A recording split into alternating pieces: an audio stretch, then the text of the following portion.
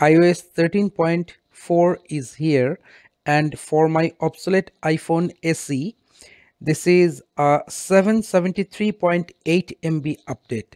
This iOS 13.4 update comes with more than 40 inclusions, updations, upgradations, and bug fixes.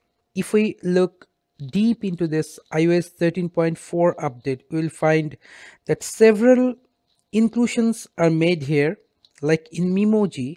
9 new Memoji stickers are included here. There is an important update and inclusion in files section for access control for iCloud Drive related things, few permissions for upload and download files.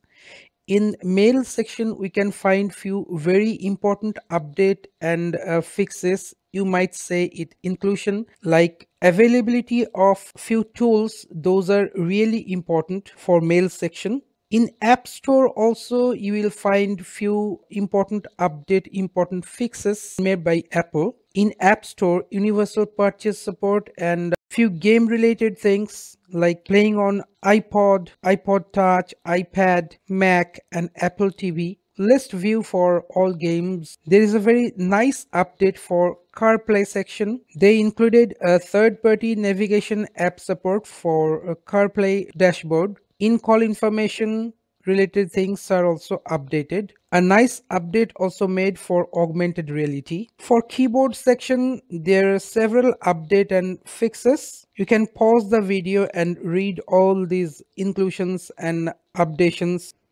A major update has been done for keyboard section. Few camera related fixes are there as well.